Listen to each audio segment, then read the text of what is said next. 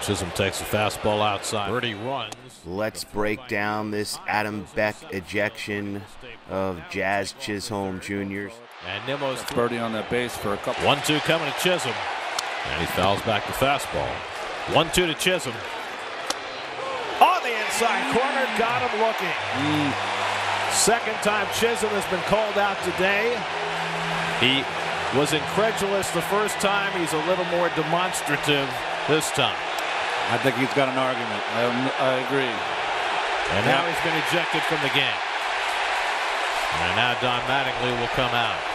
Interesting that it took Mattingly that long to come out, that he waited for Chisholm to be ejected before he came out to help his player. And now Chisholm could be getting himself in more trouble as he continues to jog. This is where the coaches, Alan Porter's trying to do it, but the coach and staff should be taking him off the field. The situation handling herein, the Marlins manager Don Mattingly, it's the 9th inning.